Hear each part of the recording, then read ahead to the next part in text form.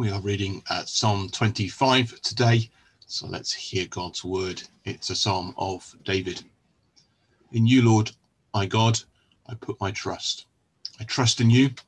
Do not let me be put to shame, nor let my enemies triumph over me. No one who hopes in you will ever be put to shame, but shame will come on those who are treacherous without a cause. Show me your ways, Lord. Teach me your paths. Guide me in your truth and teach me, for you are God, my Saviour, and my hope is in you all day long. Remember, Lord, your great mercy and love, for they are from of old. Do not remember the sins of my youth and my rebellious ways. According to your love, remember me, for you, Lord, are good. Good and upright is the Lord, therefore he instructs sinners in his ways. He guides the humble in what is right and teaches them his way. All the ways of the Lord are loving and faithful toward those who keep the demands of his covenant. For the sake of your name, Lord, forgive my iniquity, though it is great. Who then are those who fear the Lord? He will instruct them in the ways they should choose. They will spend their days in prosperity, and their descendants will inherit the land. The Lord confides in those who fear him. He makes his covenant known to them. My eyes are ever on the Lord, for only he will release my feet from the snare. Turn to me and be gracious to me, for I am lonely and afflicted. Relieve the troubles of my heart and free me from my anguish. Look on my affliction and my distress, and take away all my sins. See how numerous are my enemies, and how fiercely they hate me. Guard my life and rescue me. Do not let me be put to shame, for I take refuge in you. May integrity and uprightness protect me, because my hope, Lord, is in you. Deliver Israel, O God, from all their troubles. We have a phrase, don't we? 4 seasons in one day. It's the sort of day when you're not quite sure what to put on when you're about to go out. It could be anything. It could be baking sun. It could be hailstones. It could be pouring rain. It just could be damp and miserly. And sometimes, I don't know about you, but as I'm reading the Psalms, it feels a little bit like that. And this psalm has great moments of declarations of trust in God and confidence in what God is doing. And yet then partway through, there's quite a shock as the psalmist's own experience is expressed and what he's currently going in. So let's just follow through and see. In verse 1, here's the declaration at the start. In you, Lord, my God, I put my trust. Here's a great declaration of faith and determination. I'm trusting you, God. I know who you are. I know you're there, and I am trusting in you. There's the starting point. Sounds rock solid, doesn't it? And then he says again, I trust in you. That's quickly followed by, do not let me be put to shame, nor let my enemies triumph over me. You see, you need to trust when you're in trouble. You don't need to trust when things are going fine. And so for the psalmist, right from the beginning then, there's clearly a fear of shame. There's clearly a fear of enemies triumphing. But it's combined with this confidence, isn't it? Verse 3, no one who hopes in you will ever be put to shame. But shame will come on those who are treacherous without cause. So the psalmist is pleading as he places his trust that God will keep him from his enemies and from shame. But he's confident that those who trust in the Lord will not be allowed to be subjected to shame. And then there's this wonderful prayer, isn't it? Show me your ways, Lord. Teach me your paths. Guide me in your truth and teach me. For you are God, my Saviour, and my hope is in you all day long. So there you are. It's not just trust, it's hope. And that's making him long that God would lead him and teach him and guide him. And then there's a plea, isn't there? Remember, Lord, your great mercy and love, for they are from of old. Do not remember the sins of my youth and my rebellious ways.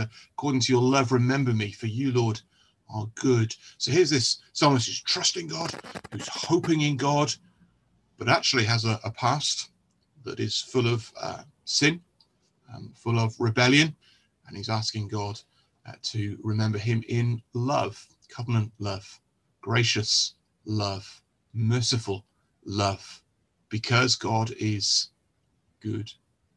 And then he builds on that, doesn't he? Verse 8, good and upright is the Lord, therefore he instructs sinners in his ways. He guides the humble in what is right. He teaches them his way. So here's the character of God, and because he's like this, he helps his people to live in the right way, teaches them what they should be doing. Verse 10, all the ways of the Lord are loving and faithful toward those who keep the demands of his covenant. For the sake of your name, Lord, forgive my iniquity, though it is great. This is interesting, isn't it? The ways of the Lord are loving and faithful towards those who meet the demands of his covenant. The trouble is, the Old Testament Israel never did. But here is someone who's wanting to, and in his failure recognizes the need for forgiveness, and so pleads for forgiveness. And the Old Covenant allowed that with the sacrificial system, and coming again and confessing sin over the head of an animal, and then as it's slain, it's bearing the penalty for your sin, and you can be restored in that outward ritual sense, but also as a picture of what's going on in the heart, trusting in what God is going to ultimately provide in the Lord Jesus Christ. And so here is this recognition that God is loving and faithful to those who meet his covenant demands. The psalmist is saying, I'm not one of them, because of my sin, forgive me. And then he raises the question, who then are those who fear the Lord? Well, he'll instruct them in the ways they should choose. They're going to spend their days in prosperity. Their descendants will inherit the land. And then there's this fascinating phrase, verse 14, the Lord confides in those who fear him. He makes his covenant known to them. Isn't that wonderful? The Lord confides, the Lord opens his heart, the Lord bears his soul, the Lord communicates and shares with those who fear him. The Lord reveals himself to those who are turned towards him. So the psalmist says, my eyes are ever on the Lord, for only he will release my feet from the snare. I am looking to God, and I'm therefore expecting that God is going to reveal himself to me. But now the lid's lifted, so there's acknowledgement of sin in the past, there's acknowledgement of the danger of enemies, but he's confessing faith and trust and hope, acknowledging sin, but turning to God. And it all sounds pretty good, doesn't it? And then all of a sudden, verse 16, turn to me and be gracious to me, for I am lonely and afflicted. Wow. For all the confidence, for all the statements of faith and trust, here is a bruised reed. Here is someone who's struggling. Here's someone who's isolated. Here's someone who's troubled. And he's pleading, verse 17, relieve the troubles of my heart and free me from my anguish. Look at my affliction and my distress and take away all my sins. See how numerous are my enemies and how fiercely they hate me. It's piling up now, isn't it? Actually, there's the guilt within of his own failings, but then there's the opposition without, all leading to distress. So he pleads with the Lord, verse 20, that he would guard his life and rescue me. Do not let me be put to shame, for I take refuge in me. May integrity and uprightness protect me, because my hope, Lord, is in you. Can you see again? He's needing rescue. He's needing protection, not to be put to shame. He's taking refuge in God. Here's his declaration, and I am coming to you, God. I'm trusting you. I'm placing myself in you as my security. And here's an interesting phrase, verse 121, may integrity and uprightness protect me. Well, he's just been confessing his sin all the way through. So whose integrity? Whose uprightness? Well, he's endeavoring to live like that. But I think this points us to the Lord Jesus Christ, isn't it? It's his integrity, his uprightness, which is our hope, which is the righteousness that's made over to us. And the psalmist points us in that direction, doesn't he, verse 21, because he says, because my hope, Lord, is in you. He doesn't say, may integrity and uprightness protect me, because look how good I am, but because my hope is in, Lord, is in you. And then a final prayer, deliver Israel, O God, from all their troubles. And this is just so helpful, isn't it? Because as Christians, we live like this, the 4 seasons in one day.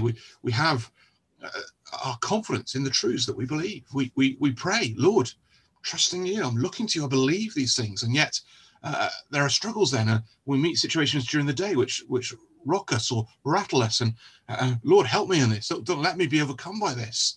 And then we go through our moments of great shame because of the wrong that we've done, and we turn to the Lord with confidence in his covenant and his provision. And in all of this that seems so robust and yes, it's real, there's suddenly this, but I'm isolated, I'm on my own, I'm lonely, I'm afflicted. There's moments of just feeling utterly bereft and desperate. And then it finishes with a prayer for all of Israel. God would deliver them from all their troubles, the consciousness that it's not just me, but the whole nation, and there's a connection with others as well, and all these jumbled and linked thoughts, and isn't that the reality of our faith day by day, the kind of 4 seasons in one day. And here's just helpful expressions of that, and a helpful insight to someone else who's walked that path, and helpful patterns for us, things to pray for, that the Lord would guide, that the Lord would rescue, that the Lord would look on us, that the Lord would confide in us, that he'd reveal himself to us. Consciousness of what we do with our sin and our shame. Yes, we have fallen short, but Lord, remember, in mercy, we come placing our confidence in what Christ has done. And then as we recognize the fragility of our own hearts, praying for others to hear helpful words for us to learn and model our prayers on, and to express our own experience of a typical day following the Lord Jesus Christ. Let's pray, shall we? Father, we thank you for these Psalms. We thank you that they're such varied pieces of literature, such different expressions. And we thank you for the tumbling of thoughts in this psalm, and the varied experience of the psalmist, all in just a few moments, it would seem, and all related. And it just feels so real, so true. And Father, we do trust in you. We are taking refuge in you. Our hope is in you.